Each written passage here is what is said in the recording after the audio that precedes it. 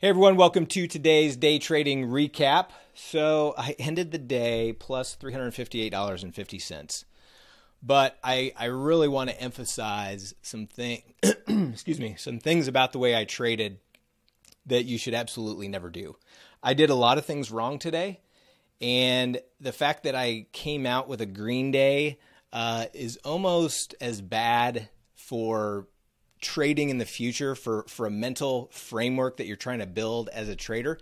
Probably one of the worst things that can happen. So I really want to emphasize, I want to show you what I did, and I did a lot of things wrong today. And hopefully you'll learn from my mistakes and what I did today and not replicate it. What I don't want you to take from this is, yeah, you did it, but you came out green, so maybe I should try it. Please don't do that, because this can really get you in trouble and cripple you from a standpoint, not only mentally, but financially, to a point where, this is the kind of thing that could make somebody, especially a newer trader, stop trading when it can be avoided. And so let's take a look. To start with, two mighty 90s, both losers. Boeing minus 467, Tesla minus 1300. Did a pairs trade in Russell versus Dow, booked $173.50. And then on the runners, got slaughtered pretty good until one of my mistakes that turned out positive, but I came back with a trade in the NASDAQ later in the day when the markets were falling apart, and basically got it all back, and that's how I ended up positive. But again, I say ended up positive, I mean my P&L ended up positive. I don't think there's really a lot of positive things about the way that I traded today. Now, to be fair, we got slapped around a little bit by a market that was not normal, in air quotes, normal. There's no such thing as a real normal market. But there's some things that happened that put us down, and excuse me. And anyway, let's just go over these. I want to kind of explain it as we go through them. So in Boeing, this was a mighty 90. So had this initial flush lower, came down. I got long about right here, kept flushing, bounced. I added down here at the unchanged mark, bounced. So we got two green bars. I should have been out of the trade there and booked a profit. I did not. The market was getting strong, and I decided I was going to treat this mighty 90 like a runner, and I held on, and then it just kept bleeding. Finally ended up just cutting out and taking a loss. Okay, so that's mistake numero uno. Let's go to Tesla, which was our another mighty 90, and so in Tesla had a flush lower, got long right here, and then this thing just kept going. Market was getting weak, so I didn't add to it. I was putting on some other positions and doing some other things, so I did not.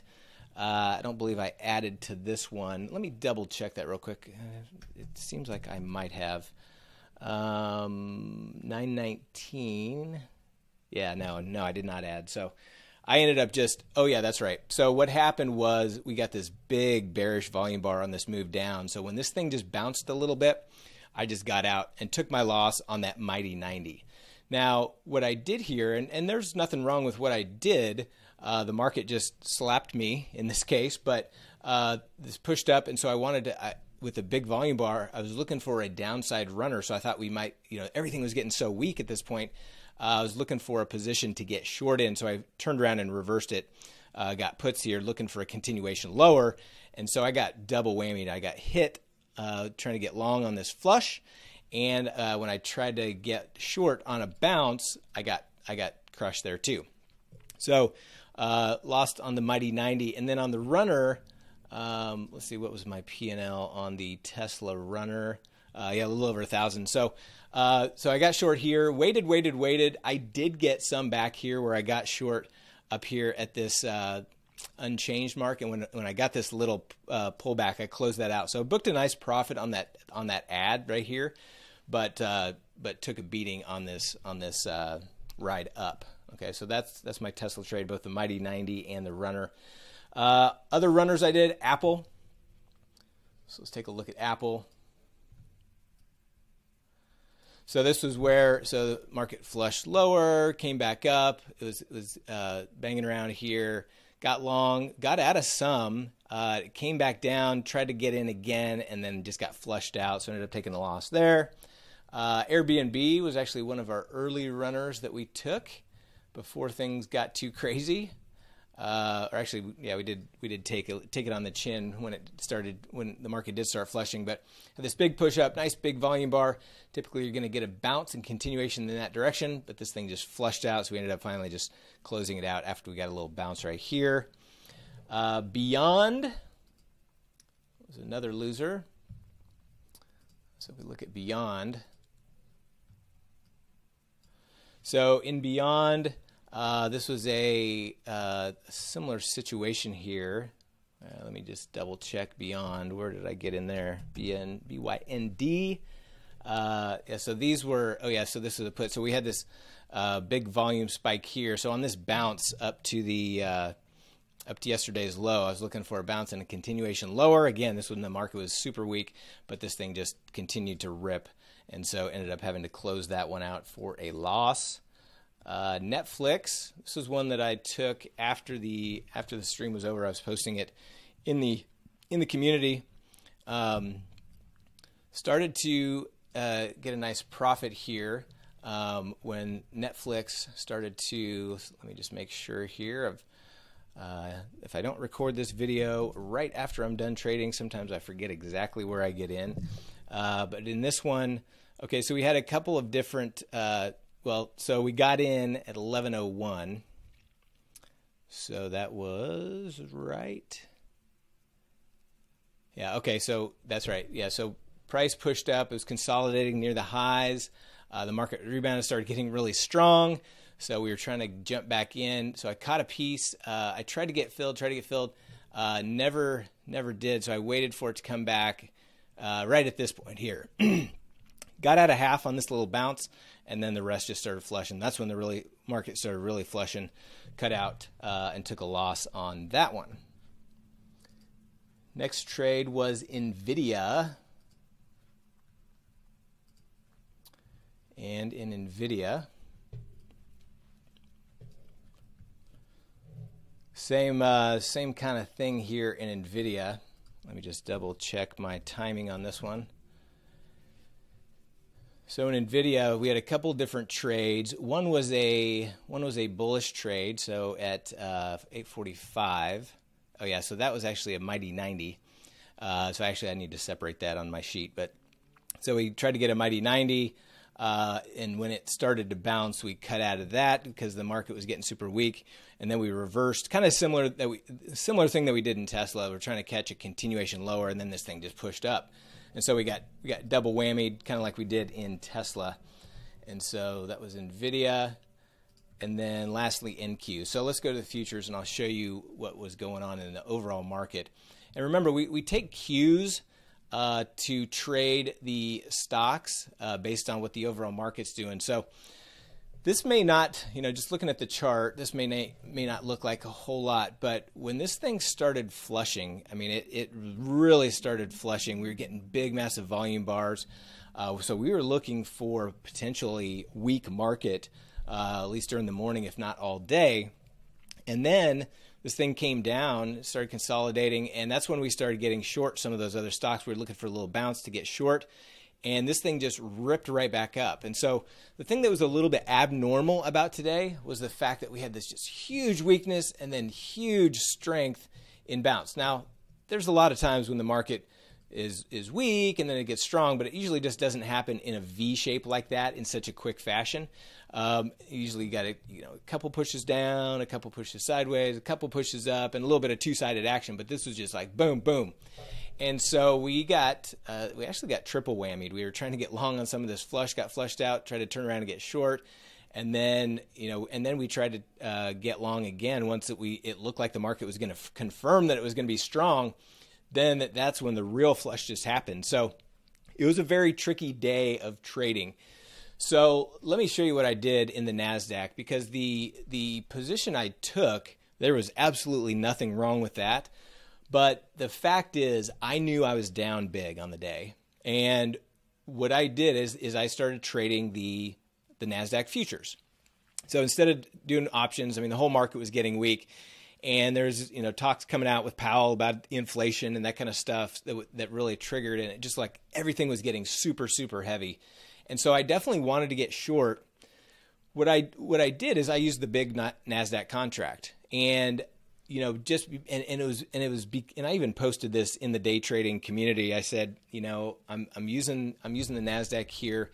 This is probably a little bit of a revenge trade. Well, on second thought, looking back, it wasn't a little revenge trade. It was a full-blown revenge attack, trying to get my profits back that I had lost earlier in the morning. And so that's the biggest thing that I really want to encourage you all not to do, because while it worked out today, I'm very disappointed in myself for doing it. It's kind of one of those things that I haven't done that in a long, long time.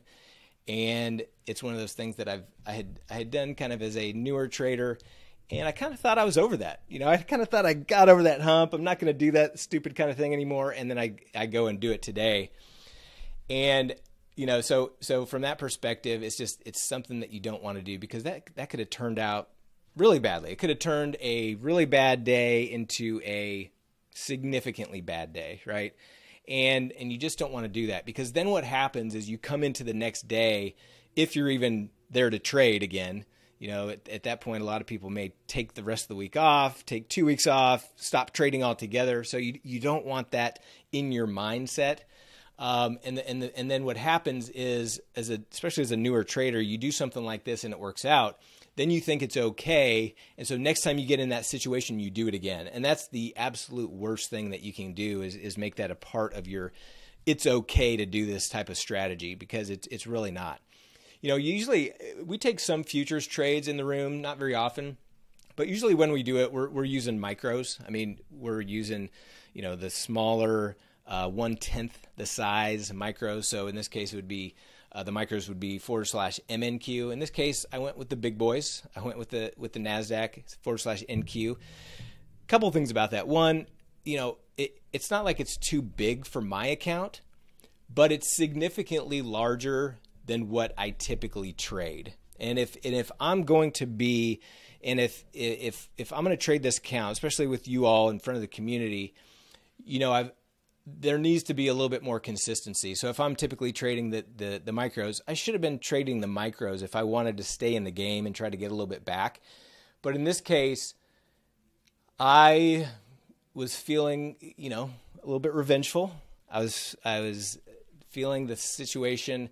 I did feel like the market was getting really weak. Everything was going down. Like I said, we had all this sentiment coming in and taking cues from some of the different stocks. And so I was pretty confident the market was going down, but there's no way I really should have been trading the big NASDAQ futures. I just shouldn't have. Because here's the way you want to look at this.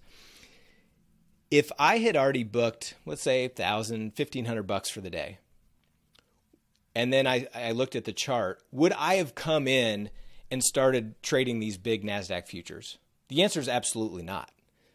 There's no way I would have done that. In fact, I probably would have been done trading, would have took my wins for the day and said, hey, good, pat myself on the back, good day of trading, buddy.